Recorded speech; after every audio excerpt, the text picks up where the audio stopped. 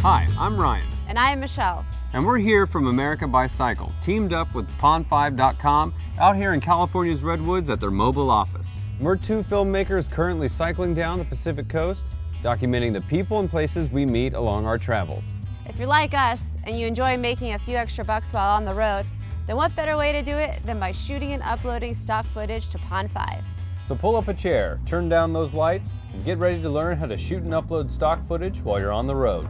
Step 1, get a camera.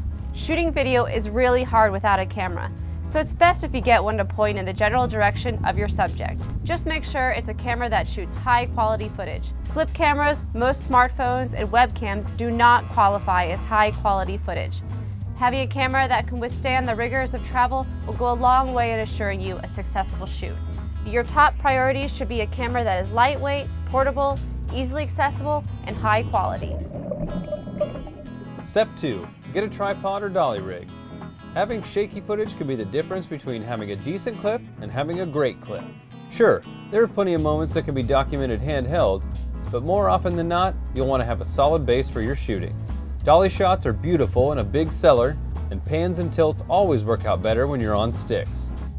Step 3, go somewhere interesting.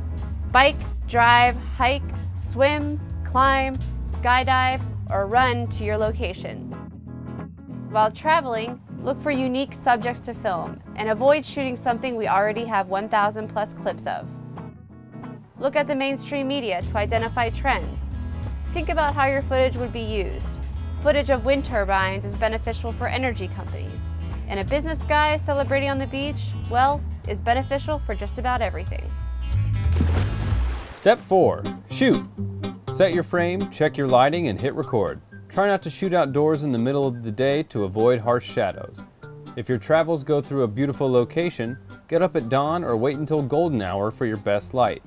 Get creative with your shooting, and don't be afraid to improvise with whatever equipment you've got to get your shot. It's my walking stick / GoPro filming apparatus. If you've got something like a GoPro or Contour, experiment with different angles and go where other cameras can't. Make sure to fill your frame with the best possible composition. Be patient, find a scene, and wait for the action. Now, these rules don't really apply if you're shooting something like a riot, a hurricane, or a flaming building, so for editorial content, just be sure to follow the action and try not to get in the way. Step 5, edit and transfer your footage. Dump the files onto your computer and review them. Using an editing program, trim down, color correct, and drop the audio from your clips if it's necessary. Go to Pond5's video requirements page to make sure that your clips meet the guidelines for quality, duration and file size, format, and codec.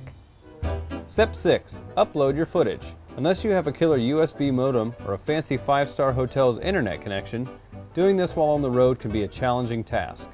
Look for internet cafes, public libraries, universities, or even a wireless human hotspot if you can find one.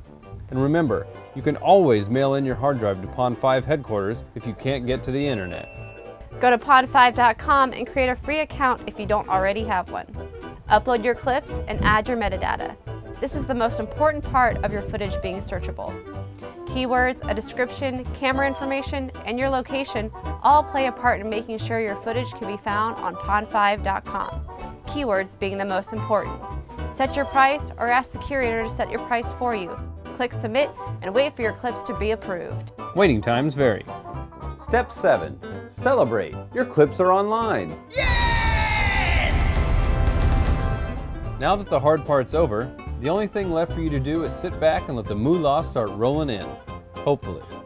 Be patient and give your clips a little time to start generating some traffic. If you haven't sold anything yet, don't worry. You can always upload more on your next trip out in the field. Now grab a camera and go shoot. If you want to learn more about how to shoot and upload stock to Pond5, go to help.pond5.com.